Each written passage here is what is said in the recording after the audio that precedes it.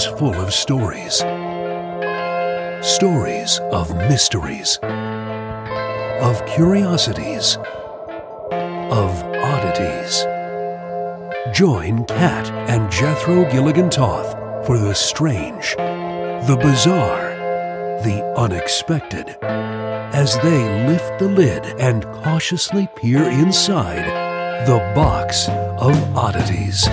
Good day, freaks! Hello, freaks. It's so great to have you here, ladies and gentlemen, boys and girls, children of all ages. Welcome to the Freak Show.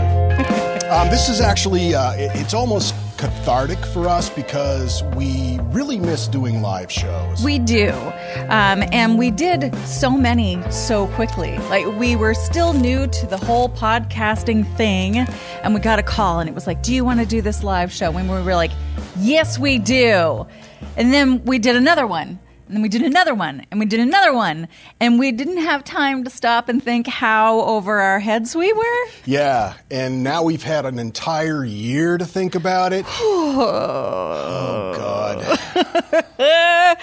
But I'm super excited. We are legit planning live shows, and this looped opportunity for us, I think, is going to be a blast. It's going to be so much fun, and we are so grateful that you joined us here tonight for the very first Loop Show, The Freak Show. And my thought is that probably you're going to walk away from this greatly disturbed. And if so, we've done our job. Yay! If you are not a regular listener to the Box of Oddities podcast, you are welcome here.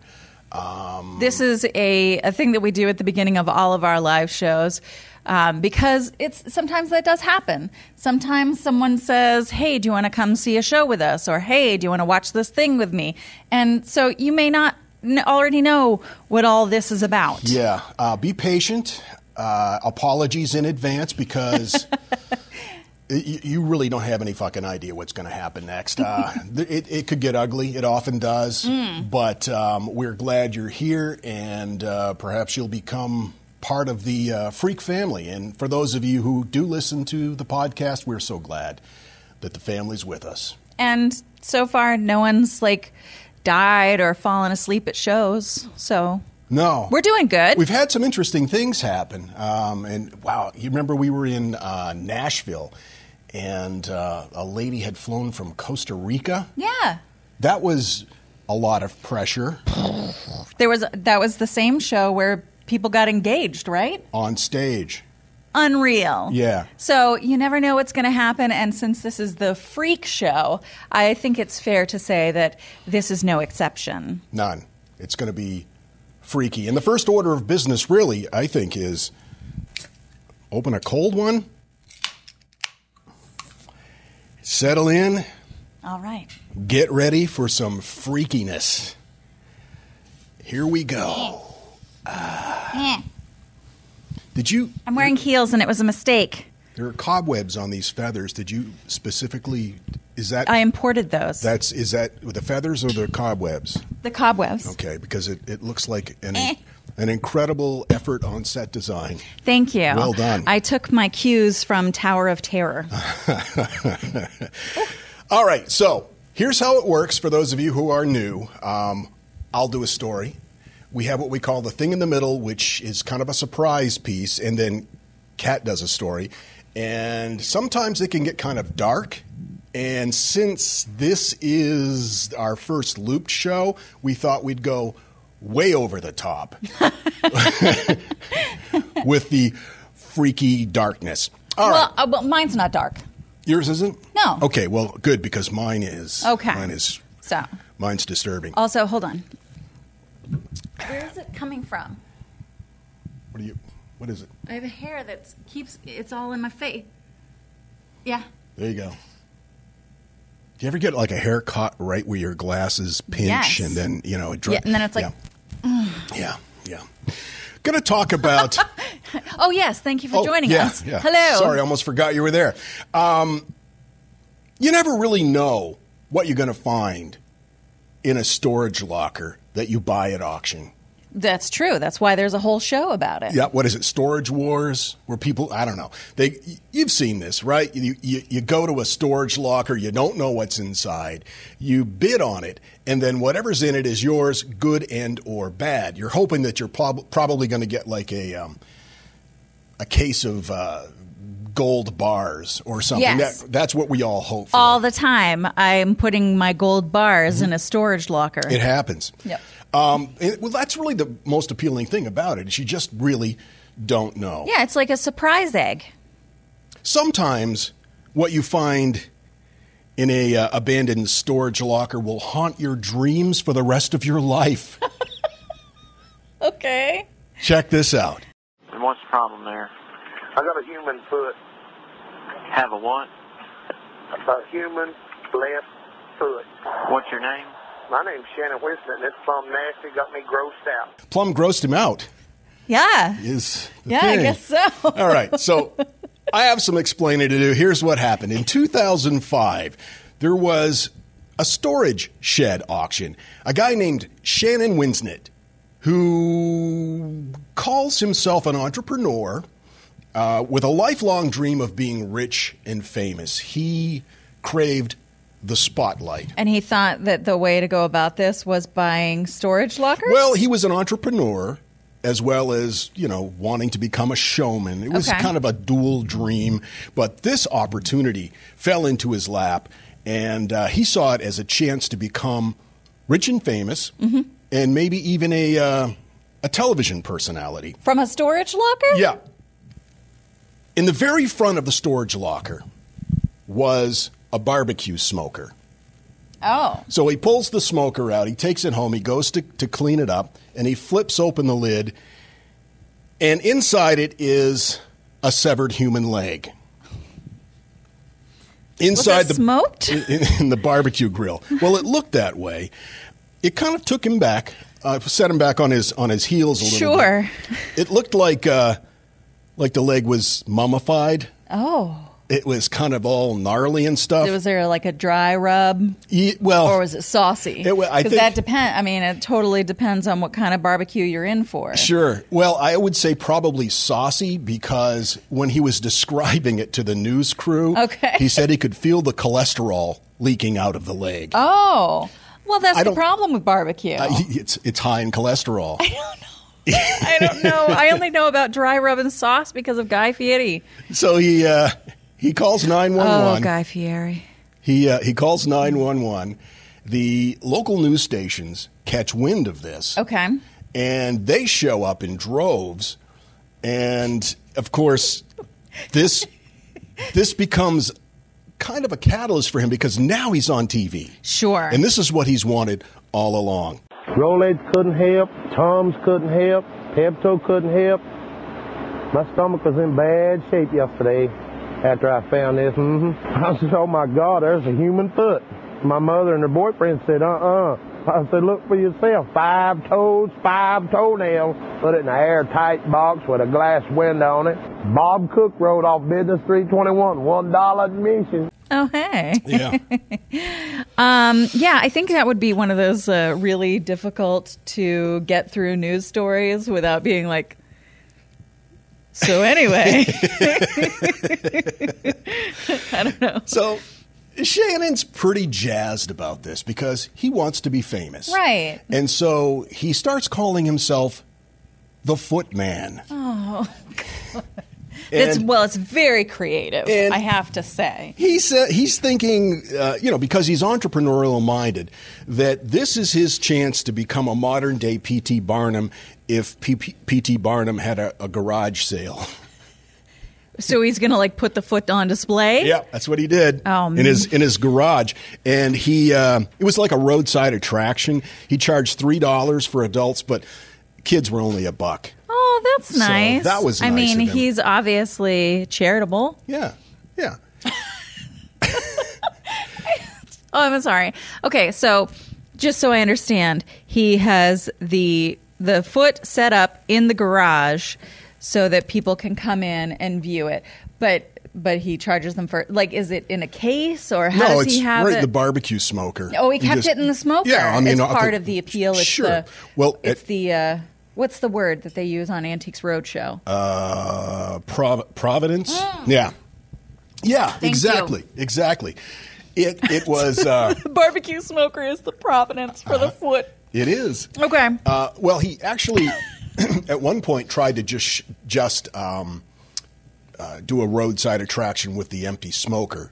He actually thought people would want to come and see this empty old barbecue that had a foot in it, even though there was no foot in it. He wasn't going to, display the foot at the time. Wow. But there were no takers. So Shocking. he put the barbecue. We told you you'd be shocked. So shocked and amazed. there you go. That itself is shocking. So he puts the severed leg back in the barbecue grill, and it's like a really demented lemonade stand. He just has it hauled out by the side of the road near his house with a sign, and it's written in Sharpie, and it's up on a telephone pole, and it says, "See the severed leg," or no, it was the barbecue leg. See the barbecue leg. Okay. $3 adults, $1 for children. So I know probably. See the barbecue leg. Yeah. Okay. Probably right about now, you're thinking, what the fuck? Because that's what I was thinking. Sure. How did a severed human leg end up in a barbecue smoker in a storage shed? I hadn't even gotten to that. Oh, the spirits. I hadn't even gotten to that point because I was still focused on the guy wanting to have a lemonade stand of foot. Yep, a foot lemonade stand. Here's the backstory. There was a prominent businessman in this town. His name was Tom Wood. He was a very successful furniture manufacturer, quite well off. In fact, the plant that he owned employed just about everybody in the town. Oh, wow. Okay. And the Woods were very well-to-do. The family was quite well off. Tom's son, John, grew up, pretty nice home, pretty well-to-do. His father bought him go-karts and dirt bikes and stuff like that, so he had pretty much everything he wanted. I'm a big fan of the Woods. Elle Woods, she made a real impact on me. She reminded me that we can always make a difference as long as we believe in ourselves. And because of that, Kat is now considering a legal career. His father, Tom, was also an amateur pilot. Oh, okay. And they owned a small private aircraft. Very cool. Tom decided one day he was going to take his family for a ride in the airplane. Okay.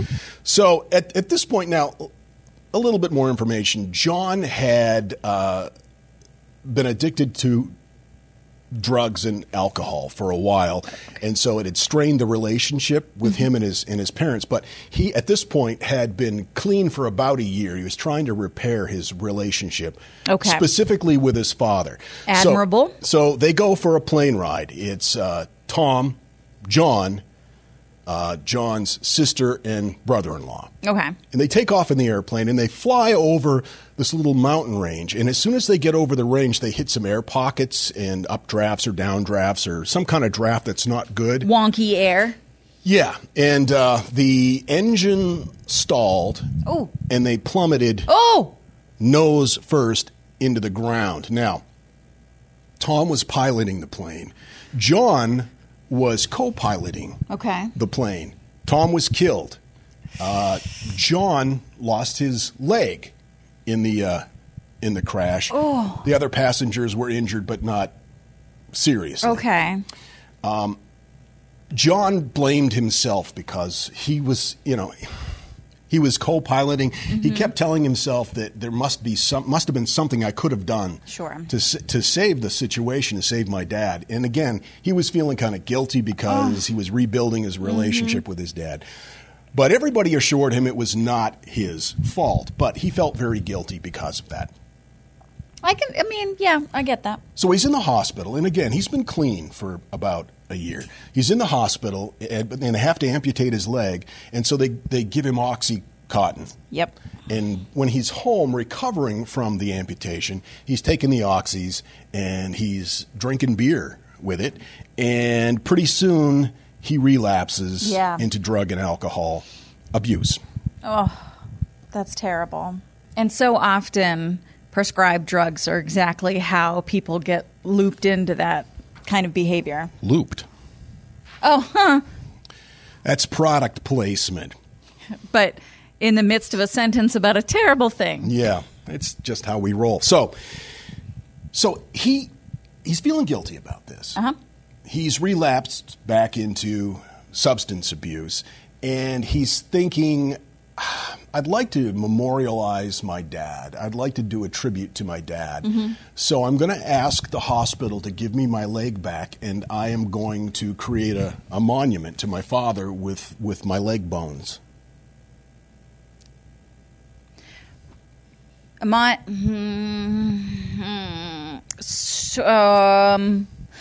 So what might that entail?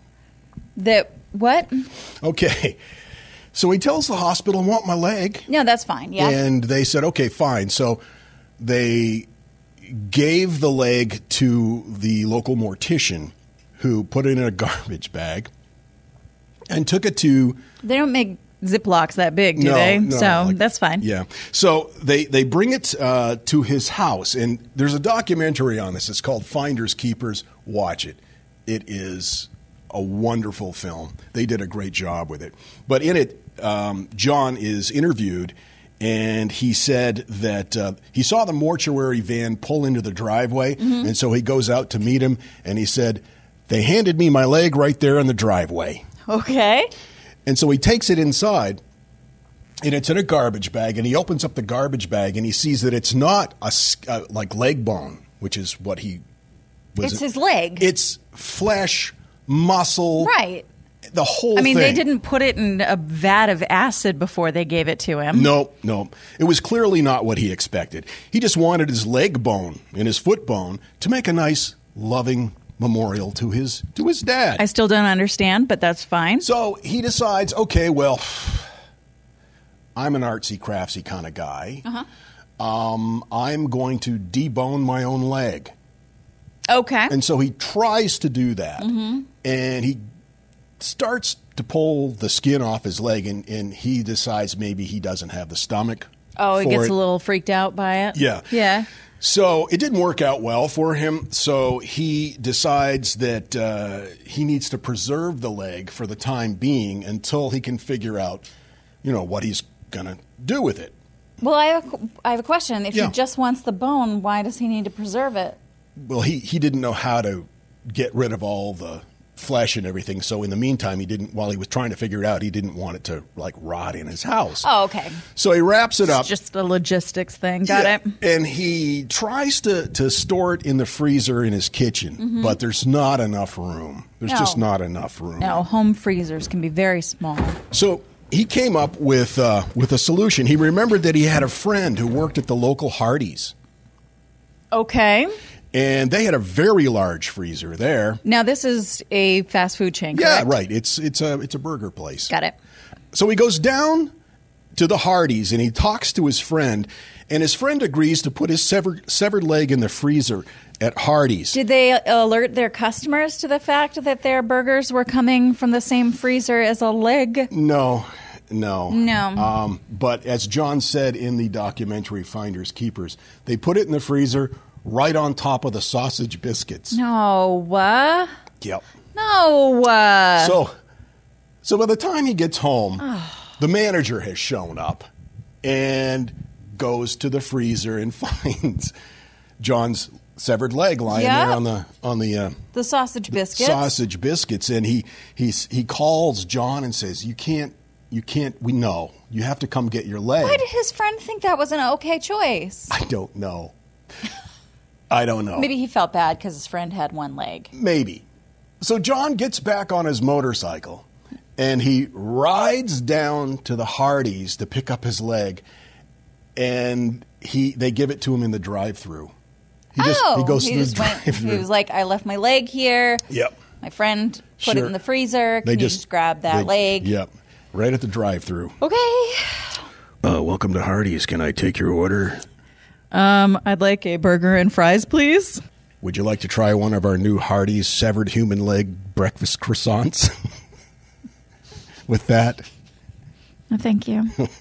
At this point, John's thinking, well, maybe my best opportunity is to mummify the leg. So he contacts the local mortician.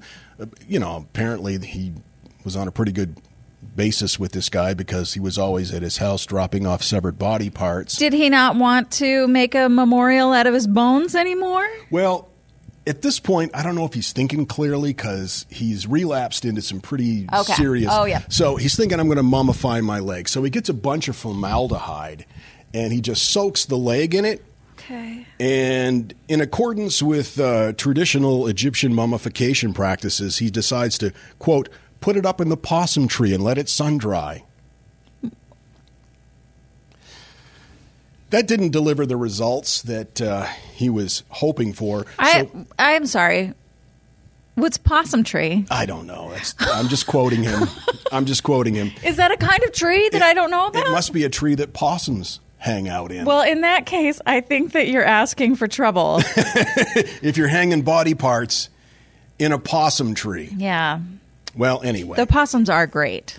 You should encourage them being around your home. They're great. So this didn't deliver the results that he was looking for. No? So this is when he wrapped the leg up and he put it in his barbecue smoker and stuck the grill in his storage container. Now, John was going through a bad time. Yep. And he had a pretty tough life. Like I said, he and his dad had a rocky relationship. Right. His last day with his dad probably wasn't the best, with the whole dying in a plane crash thing. Right. But he also, a lot of bad things happened to this guy. He had been shot. No. He separate from the leg incident. Yep. That's interesting. Also electrocuted. Oh. And then run over by a state dump truck. Did he invent the saxophone? You have to go back to a previous episode to understand that callback reference. No, that didn't happen all at once. Okay, but that was before the plane crash. Sure. So, is the being run over by the state dump truck how they got all their money? Because it seems like a really good way to get a bunch of money. Maybe that helped. I'm not sure. So because he's back in the throes of substance abuse, right, the payments on the storage locker lapse. Yeah. And it goes up for sale, and that's where Shannon Winsnet comes in. Got it. Shannon has come to buy your leg. There's no more lyrics to that. Nor should there be. So back to Shannon. He was enjoying the notoriety that he was receiving. Sure. He kind of liked being called the Footman. The Footman. And he sees this as a ticket to fame and fortune. Mm-hmm. He decides to create this roadside attraction. Right. But then the police show up and they take the leg, and they didn't know what to do with it. So Does he not have a permit for a roadside attraction leg? No, apparently not. So they take it and they take it back to the mortuary. Okay. Because they didn't know what else to do with it. The mortuary guy's like, can I get this leg off my balls? God. Shannon quickly realizes that people aren't going to come and see an empty barbecue grill. So he goes down to the funeral home and puts up a big fuss and demands to get the leg back. And, of course, this gets news attention as well. That's when John, the original owner, saw on TV that this guy had his leg. He didn't know up until that point. So he decides to call a press conference in the parking lot of the local Dollar General store. Not the Hardee's. Not the Hardee's. That would be weird. That would be too weird. That would be weird. Yeah. So Shannon hears about this. Uh-huh. And because there are TV cameras. Of course there's a Dollar General nearby. Oh, is it in the middle of nowhere where there's nothing else and then just randomly a Dollar General? There's a Dollar General. And a leg. Uh-huh. All right. So the TV crews are there, and John's making his statement about how, he wants his leg back. Give me that leg. And Shannon, of course. You can't have this leg. He wants to be on camera. Right. So as this live broadcast is taking place, he slowly inches his way into the camera shot until he's in it as well. And I guess the end result of it was that they agreed to talk off camera. Yeah, exactly like that. Okay. So they come up with an agreement that Shared custody? yes, exactly. No. Shared custody. Shannon would show the leg, and then they would split the profits. Now, John really wasn't into that, but he agreed to it, thinking, "I'll get my hands on my leg, and then I'll just, renege on the deal, and that'll be that." But Shannon finds out that John is planning to steal his own leg back. Great. Right. Of course, this creates more news coverage. By this point, this story is getting covered all over the world. And the TV show Judge Mathis, Okay. the producers hear about it, and they contact Shannon and John, and they say, it's like a Judge Judy show. Okay. Come on, and we'll settle this in front of the live cameras. Mm-hmm. So that's what they do. They go on, and the result was that John got his leg back, but he had to pay Shannon $5,000 for the storage container, the back payments of the storage container. Okay. All right? That makes sense because it's the property that was within the storage container that Shannon had paid for. Right. Exactly. All right. Now, John was really blasted on Peruvian marching powder during the filming of this. Oh, no. He was high as a kite. And Judge Mathis noticed that. And so after the taping, he had his producers contact John and offered to pay for his rehabilitation. What? He paid to put him in a really high-end rehab facility. Is that a thing that this man does? In this case, yes. And John accepted, and he went, and he got clean. He recovered, which was pretty cool. I'm sorry. Is that a thing that this man does? Like he has people come on who are in rough ways and then he's like, let me just help you fix your life? Because that's amazing. He did in this case, yes. Okay, I'm going to look into that. Meanwhile, Shannon continues to market himself as the Footman. And he gets a shot on a reality show called The Dukes of Haggling. No. Yeah. Or The Dukes of Haggle or something like that. Wow. But he quits the show early on over creative differences. Sure. Quick question: does he have like a shtick? Does he have like an outfit that he wears when he's selling his footwears? He has merch. Oh. Yep. He actually has, or he had T-shirts with a logo of a severed leg on a barbecue grill, and it said, "I'm friends with the Footman." No. And so he invested his money in this. So at this point, he's on a local talk radio show, and he starts belittling John and John's father, making fun of his piloting skills and just kind of some that's tacky. Some low blow kind of things. But he also was very candid and made kind of a revealing comment. He talked about how Tom Wood pretty much employed everybody in the town except his family. Oh. And he said that anybody who was anybody that had a birthday had it at John Wood's house. Any kid who was anybody had their birthday party at John Wood's house. But he never had his birthday party at John Wood's house. He said, I guess I wasn't anybody. Oh, he had a feelings heart and decided to be a dink about it. Maybe he should seek the help of Judge Mathis. Judge Mathis, after that episode, Winsnett continued to promote himself as the Footman for 10 years. Wow. After the show, selling his merchandise, appearing on podcasts, and he attempted to sell a book of essays as well. About the foot? I don't know what the essays were Or just about his entrepreneurial nature. Maybe that was it. That came out funny.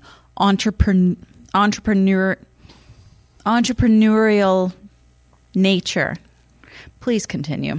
Things continue to go downhill for Shannon. In 2014, he was arrested for driving around a Wells Fargo bank brandishing a .38 revolver. Oh, no. He was later released into the care of a local hospital for unspecified reasons. Wait, this is Legman? This is Footman, yeah.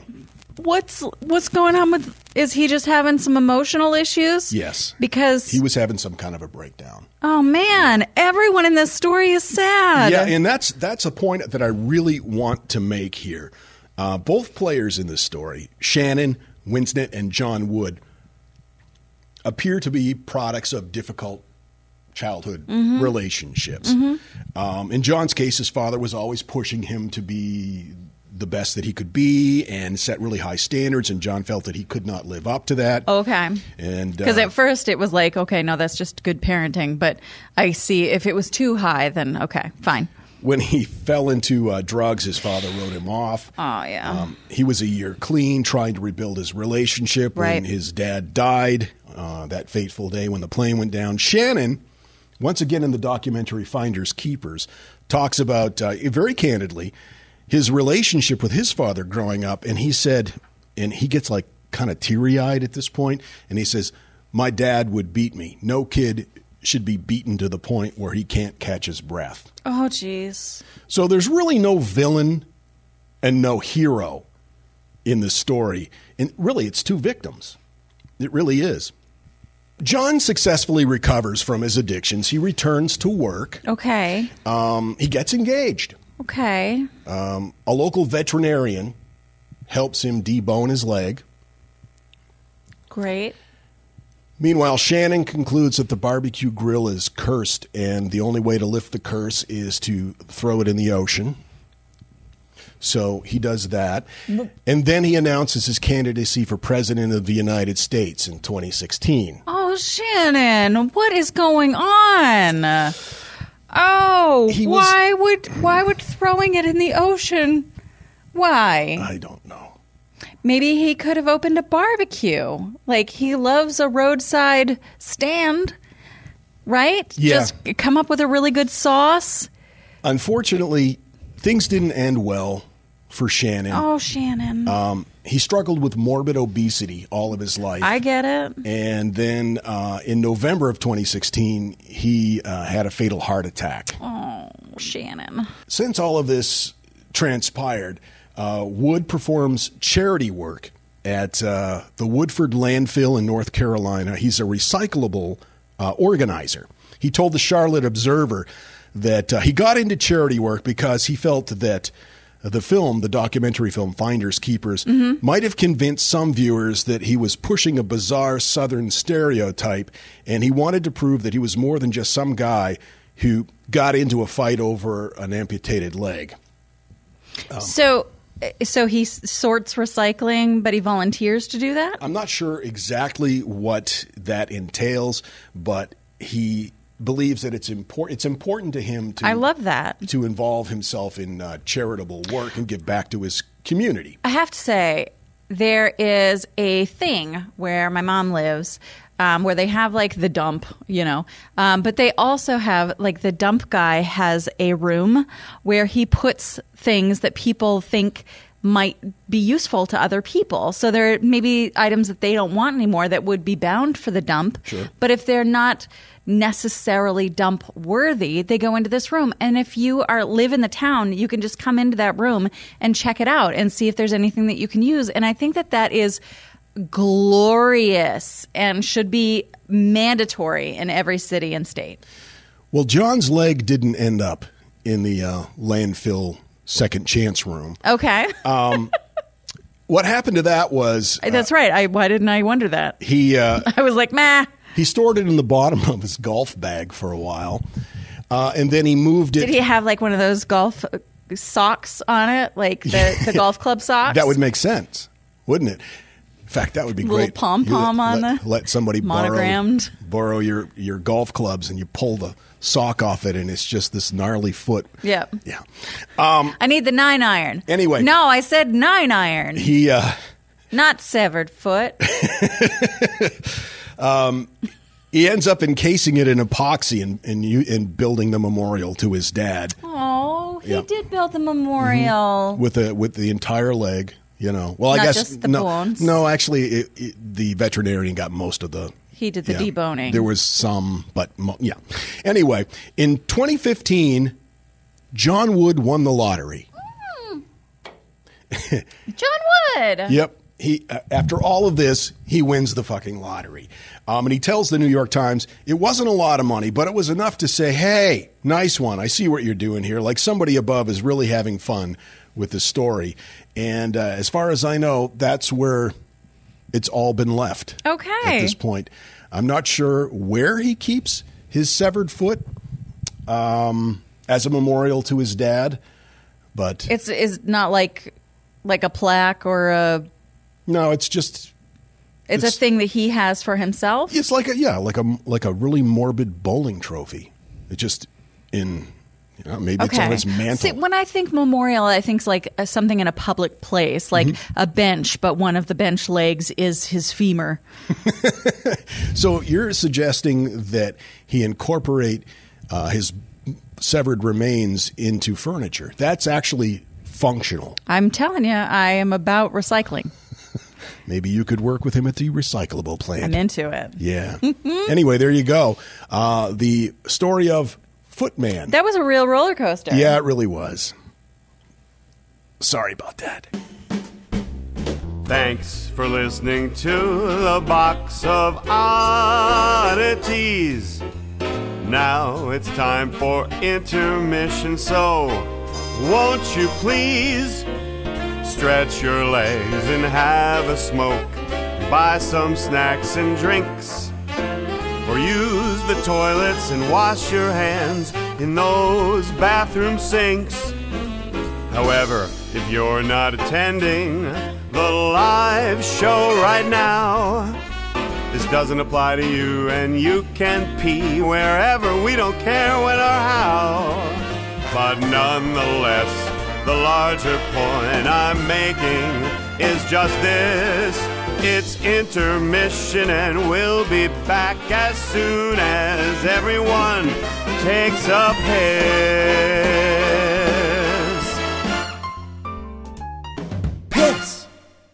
Show starts in 5 minutes.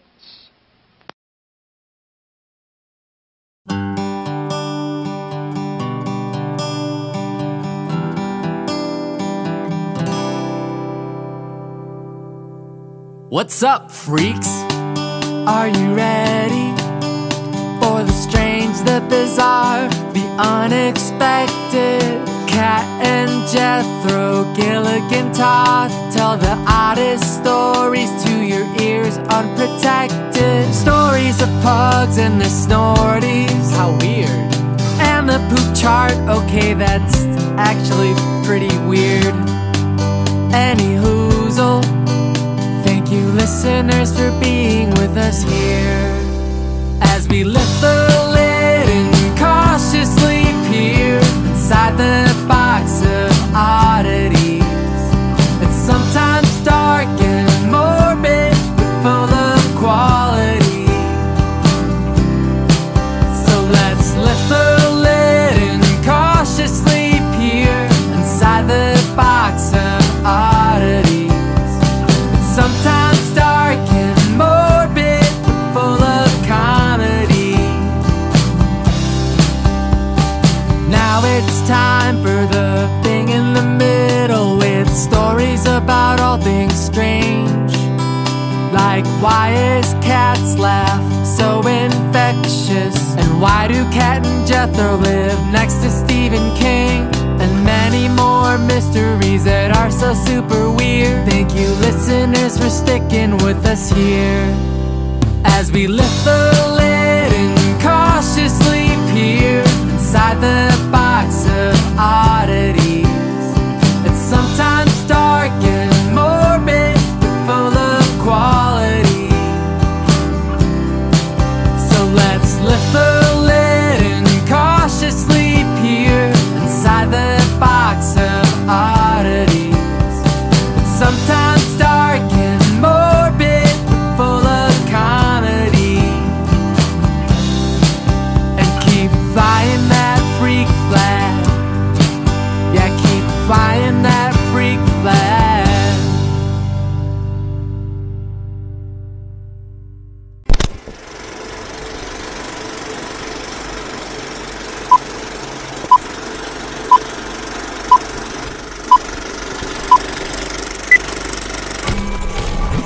And now, the Box of Oddities brings you that thing in the middle.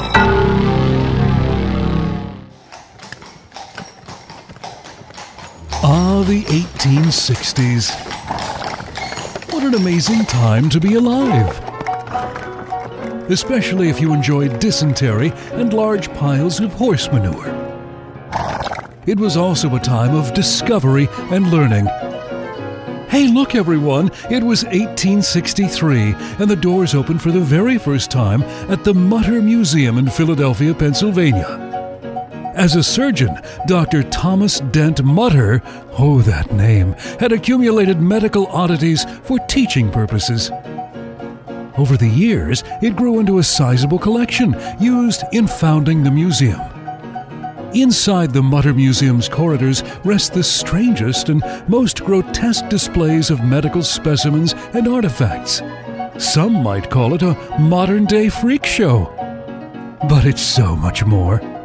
In this 19th century cabinet museum setting, the museum teaches one to understand the human body's mysteries and beauty, and appreciate the history of diagnosis and disease treatment. It's also pretty frickin' weird. Case in point, the soap lady. See, in 1875, a woman's body was exhumed from a small Philadelphia graveyard. She's unique because a fatty substance called adipocere encases the remains. Often referred to as grave wax, its formation is not common. It's known to form in alkaline, warm, airless environments such as, well, the one in which the soap lady was buried. The reason for the woman's exhumation has been lost to history, but the woman's legacy lives on. More specifically, in the gift shop, where, for that special someone, you can purchase a soap lady on a rope. We're not making this up. Looking for an exhibit that's a little more uplifting? Try the dried-up hand display. Yes, the youngsters will love it, and it'll make you feel much better about your own dry skin. And if those hands are just too dried up for your taste, well, it's only a short walk to the pre-moistened gout hands exhibit. And boy, are these hands gouty. But if hands bloated by an excessive buildup of uric acid crystals and soaked in alcohol is not your thing, then why not swing by the giant colon pavilion? Just how giant is this colon? We just knew you'd ask. Well, when the man who once owned this colon died, it was 30 inches or 76 centimeters around at its widest point, and it had over 40 pounds or 18 kilos of fecal matter packed inside. My, that's a lot. But don't worry, it's currently stuffed with tissue paper and enclosed in a tasteful glass case. And what self-respecting medical oddities museum doesn't have its very own set of twins in a jar? Most displays like these look similar to each other, being twins and all. What makes this one unique is these twins appear to have been frozen in place while performing a song and dance routine on the early vaudeville circuit. Now that was entertainment. Here at the Box of Oddities, we're all about repurposing. Well, for the most part. As much as we appreciate the creative energy that goes into any dermatological arts and crafts project, this genital wart necklace is so last season. Ever wonder what a head with a serious syphilis infection kept in a jar looks like? So did we! It turns out it wasn't everything we hoped for. But 3 syphilis-infected heads in jars? Pinch me, I must be dreaming.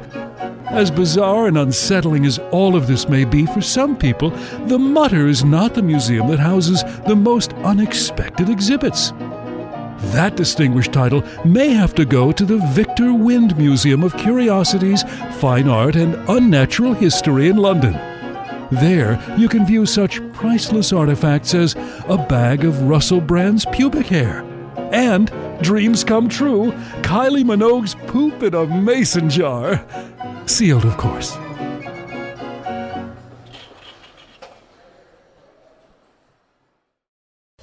The Box of Oddities with Kat and Jethro Gilligan Toth. Well, that was weird. Super weird. How about them gouty hands? They're gouty. They're so gouty. I just want to thank the curator for being so amazing and everything that is good about this show. Yeah, we love the curator. He's a weird little person. Well, he's not little. He's pretty pretty average size. Well, he's a weird. Yeah, but that doesn't sound as cool. He's a weird, average-sized person. Right, but little sounds snarky. Does it like you're condescending? belittling him? Yes. I certainly don't want to belittle the curator. You don't. He'll shut us down. Talking about your weird little friends. He'll shut us down. Shut this whole thing down. So what you got for me? Oh, okay. Yes, I have a thing that I wanted to tell you. Okay. All right. I'm Well, very excited. several things. It's a series of things. A plethora of things. All right, so sideshows search for the most amazing and unbelievable exhibits to entertain and amaze, of course, you know. And the thing is, like, once you've seen one giant foot, you know you've seen them all. Or a severed one. Or a severed one, exactly. So you have to keep, like, upping your game. And, of course, that involves looking for talented individuals who can do amazing and interesting things. That could mean traveling the world, looking for oddities that the average circus-going farmer might not have seen before. Circus-going farmer. If this were a regular episode, that would be the title. Yep. And sometimes it can involve more creative measures. Ooh. Now, one example of this is something I enjoy thoroughly, is the Really Real Frog Band. Now, the Really Real Frog Band was marketed as a sideshow attraction where you could see frogs playing instruments. I would pay whatever it took Right. to see that.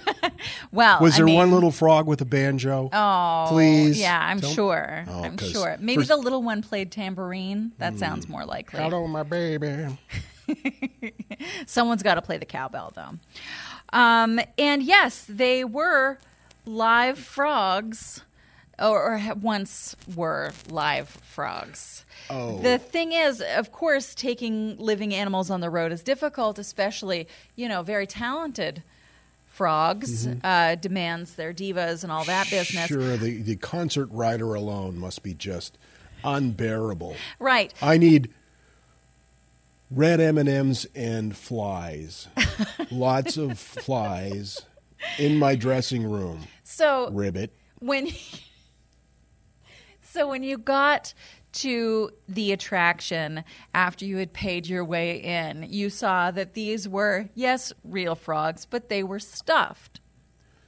Okay. The thing is, they once played music, but now they're dead, so you can't expect them to, right? You can't expect dead frogs to be playing in a band. That's ridiculous.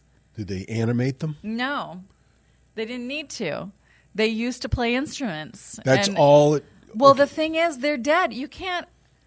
They can't play instruments now. Was there documentation that they did at one point play instruments, or was that just hearsay? Yeah, well, I mean, there were illustrations of those frogs playing instruments. You're a wannabe attorney. I object. Now, these frogs they all still had their instruments, their little frog-sized instruments. They just, they can't be expected to be playing them. They've passed on. Don't be outlandish. There are limitations when you're a dead frog. Exactly. Another example of this is the snake-eating frog. Now, the banner out front showed this, giant frog with a little snake tail between his lips, all like, a sneaky little ribbit, I'm sure, kind of like, and then maybe like a little burp afterwards, like, because he ate a big meal just now. But when you, again, got into the exhibit, you found that there was a snake eating a frog. It's a snake-eating frog. It's a snake-eating frog. Okay. All right. So it's wordplay. No, it just says it right there. Snake-eating frog. This is what you paid to see. Okay. Snake-eating frog. Now, does the snake constantly eat frogs? Because I would think that at some point he's going to be full. Well, maybe they had multiple snakes that they switched around. I'm not sure about the details of that. Them carnies is clever. So as you can see, sometimes they just had to make it work. Sure. Yeah. So in the 1960s and early 1970s, at shopping malls, state fairs, and carnivals across the United States and Canada, there was a sideshow exhibit that depicted a man-like creature frozen in a block of ice. And it was promoted as the missing link. Now, of course, people were very interested in this. Of course. I'd want to see that. We all have curiosities about where we came from and if we evolved from, interesting creatures. And it was said that this was the link between Neanderthals and us. So, absolutely fascinating, right? He was called the Minnesota Iceman. Oh, that sounds familiar. So he was a very hairy carcass, a little over 5 feet tall. My notes here say preserved nice, which means that my dictation machine misunderstood when I said preserved on ice, but it says preserved nice. Mm-hmm. A nice. Preserved. Okay. He was billed as Sibirskoi. So Frank Hansen was the man who was putting Sibirskoi on display, and he toured around the country with it. And so it was a frozen, floating 6,000 block of ice originally, he said. And they were able to chisel him out of this giant block of ice off the coast of Siberia, hence the Sibirskoi. And that was originally discovered by a Russian fishing vessel. Of course. Yes. Later, it was a Japanese fishing vessel. And later than that, it was that he was just found in a deep freeze in Hong Kong. Okay. In Hong Kong? Yeah, well, So he claimed that a wealthy Californian purchased the Iceman and wished for the creature to be toured around the country. But due to this Californian's very high social status and notoriety, he didn't want to do that himself. Okay. So it wasn't something he could do, so he hired Frank Hansen to do it. Many suspected it was Jimmy Stewart. So Jimmy Stewart. Jimmy Stewart bought a frozen missing link.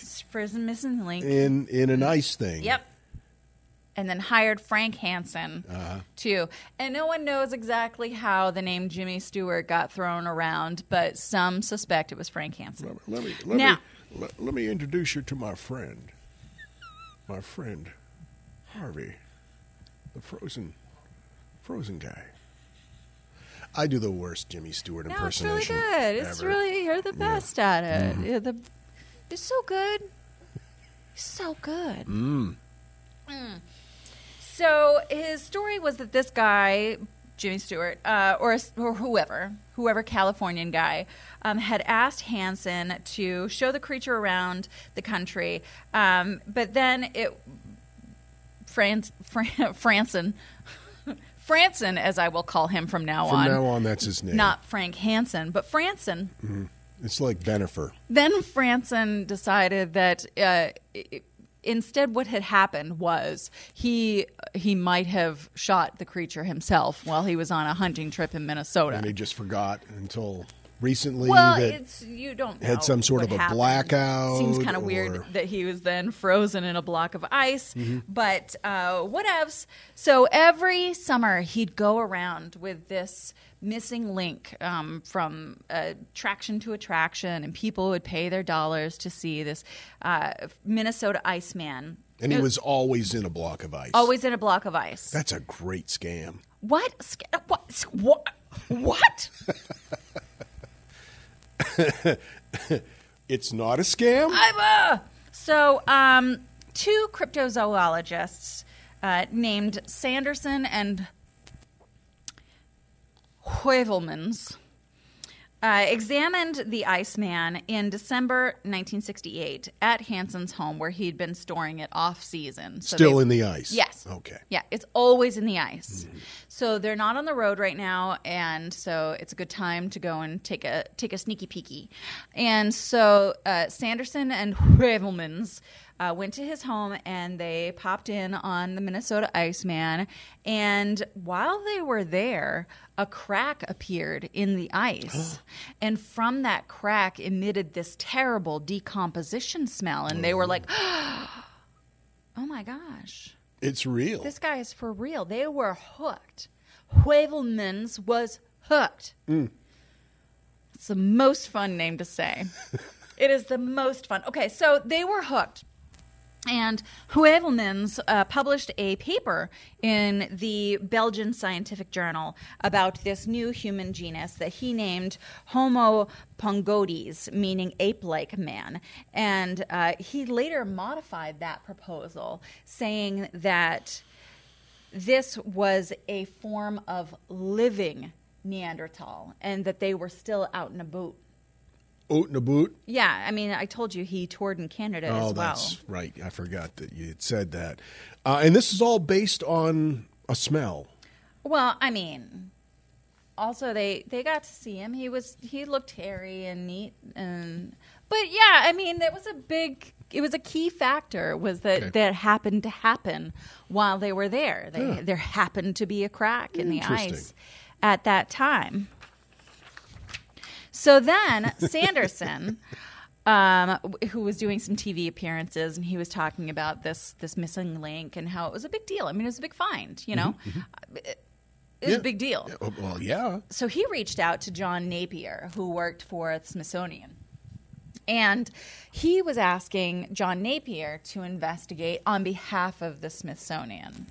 Okay. And so John Napier was like, yeah, all right. I mean, if this is a legit creature that is part of our ancestry, you know, we absolutely want to investigate, and we want to get on, you know, some papers and stuff and get them in our museum and all that business, right? I love the Smithsonian. I miss the Smithsonian. I cannot wait to go back. I miss pretty much everything outside. Yeah. I miss outdoors. It's a good time. It's a good time. So anyway. It was right around this time that that John Napier said, yeah, absolutely, I'll go and investigate, right? That Franson was like, you know what, we're off the road for a while, so you can't, sorry, we're not available for inspections at said time, off the tour circuit. Sorry. It's not my fault, though. It's the wealthy Californian. Jimmy Stewart wants him off the road. Oh, I see. Okay. And you didn't say Jimmy Stewart. No. But everyone expected or suspected that it was Jimmy. There were some suspicions. Okay. That it was Jimmy Stewart. But it's a real bummer. Sorry, guys. Sorry. Anyway, so wicked sus. Anyway, Napier, in conjunction with the Smithsonian, made some investigations into the claims. They didn't necessarily need to see the Minnesota Iceman in order to investigate the sitch as it was. And during this investigation, they did discover that Hansen had commissioned the creation of a very Iceman-like figure from a company on the West Coast in 1967. Aha. Well, yeah. Well, you'd think, you'd think so. I just did, in fact. But he had that made only so that he wouldn't damage the real one. It's for insurance purposes. Right. Yeah. It was like when he went to places where he wasn't sure if the Iceman was going to be taken care of the way he needed to be. He had that one as a backup. Oh, I see. Okay. So that one, you know, if he was responsible for this one example of the missing link, sure, you know, and if this thing was living and had the possibility of potentially being reanimated at some point, he wouldn't want to be responsible for killing a human being. He was just being empathetic, is He what was you're being saying. a responsible Sure. human. I mean, he was charged with an incredible find and couldn't be expected to put that at No. risk anyway. No. So He was just being a responsible huckster. yeah. So today, the Minnesota Iceman is owned by Steve Busty of the Museum of the Weird in Austin, Texas. And there are those that still believe that the Minnesota Iceman is our missing link. And there are those that still think that he's living in Jimmy Stewart's house, I guess. Sure. You know, it would be a pretty easy thing to test the ice and see how old the ice is without damaging the specimen itself. See, when you said test the ice, I thought you were being like metaphoric. You know, test the ice. No. But you were just saying you should test the ice. Literally, test the ice. Because they can tell how old that is. Or just thaw the fucker out. Maybe it had thawed and then refroze. You don't know. That's true. I don't.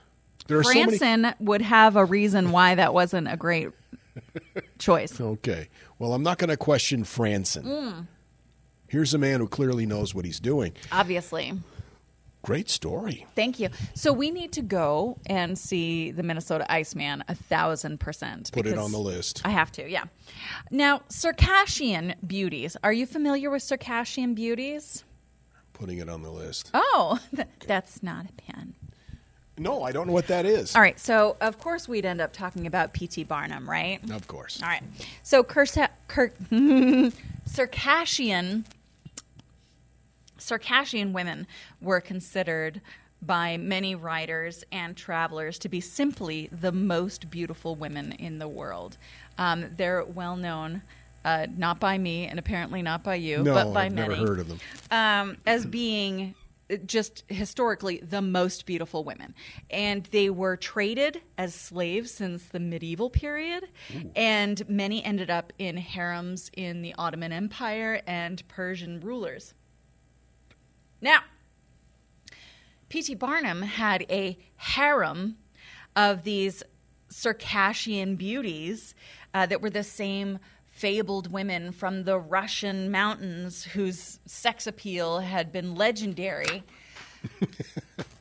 And naturally, they had been sex slaves and concubines, which is just so exotic and fun, right?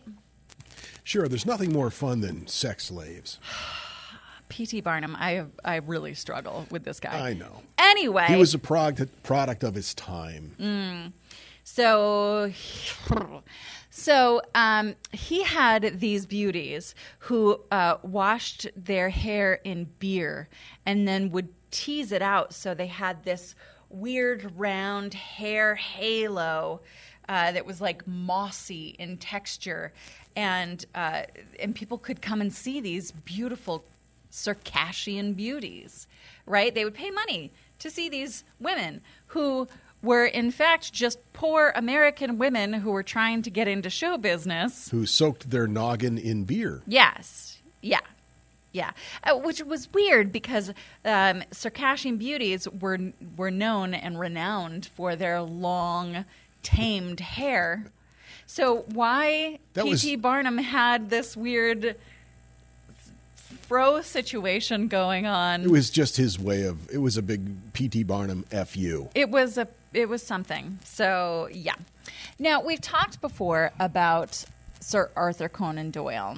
Oh, yes. And his relationship with Houdini. Mm-hmm. Now, they had a short-lived friendship that was very weird because they came from two totally different mindsets. Sir Arthur Conan Doyle had this incredible openness to spirituality and the things unknown. He wrote a whole book about how fairies were real. You're reading that now, right? I am reading that right now, yeah. Yes. And then Houdini was like, everything's bullshit. Watch me get out of this. Yep. Anyway. That was his motto, in fact. Yes. Everything's bullshit. Watch me get out of this. So when Houdini heard that Sir Arthur Conan Doyle was coming to the States, he invited him to a meeting of the Society of American Musicians. Now, musicians? magicians. That makes a lot more sense. Well, everyone likes music. Sure. So it was a marketing ploy on his part. Anyway, magicians. We'll just edit that. Anyway, so upon receiving this invitation, Doyle was like real suspicious. He thought that he was being brought there to be embarrassed. He thought that Houdini was trying to be like, ha, you know, he was going to bring something up and be like, nah. Because even though they were friends, again, they had some real different ideas about what was and what was not. So he gladly accepted this invitation, was like, absolutely, I'm coming to your event. It's going to be amazing. I'll speak, in fact. So, wow. Yeah. So he got there and he was like, I am the guest of honor and I'm going to bring something amazing for you guys. And so he astonished the crowd with film of dinosaurs. And he convinced this room full of magicians and potentially musicians, you don't know about their varied interests, that dinosaurs were real and tootling about. And here's some film to prove it. Right? This is roll that beautiful bean footage. Wow. Yeah. So it would be wise, he said, since you've seen this and since you understand that you don't know everything, you smarmy little bastards, it would be wise to keep your minds open is all I'm saying. Right? That's all I'm saying. So later, Doyle addressed this whole incident while speaking with the New York Times, and he said, oh, yeah, no, that was part of a stop animation film that I found called The Lost World, and so I just showed it to them and said it was real. Didn't Doyle write The Lost World?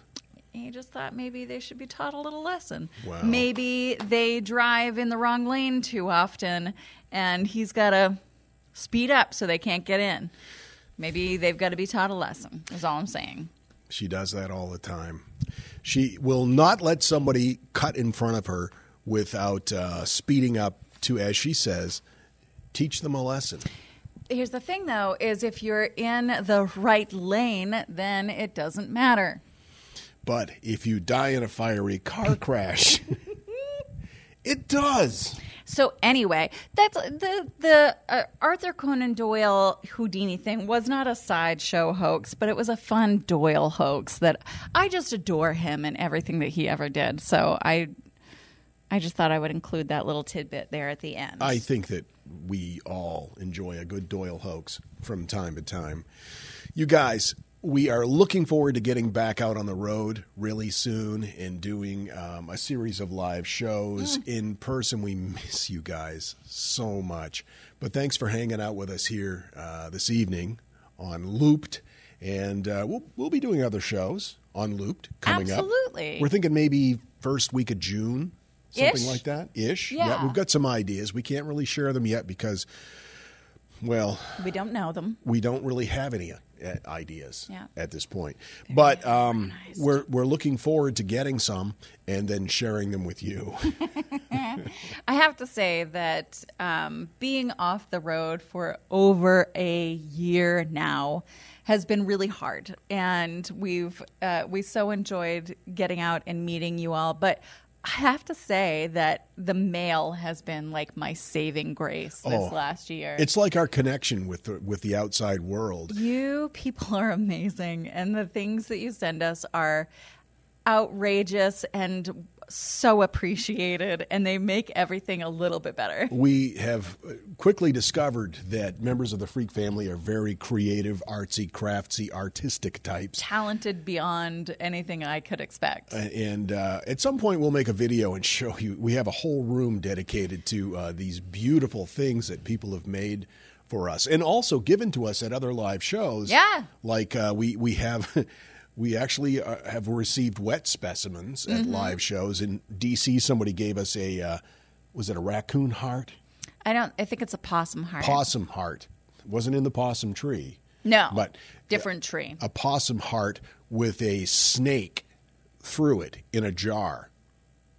That was tough to explain at TSA. But also, someone crocheted us a blanket, which I regularly nap with, and it's just sometimes I'll cuddle up with that. I'm like, someone made this for us, and it just and then the waterworks come, and I can't. She weeps openly. We appreciate you guys so much, and we look forward to hanging out with you again soon, whether it's on Looped or whether it's at a live show or whether you listen to us on the regular podcast, The Box of Oddities, which is available on all major podcast platforms and several minor ones. Thank you guys so much. We look forward to seeing you next time. And until then, keep flying that freak flag. Fly it proudly, you beautiful freak.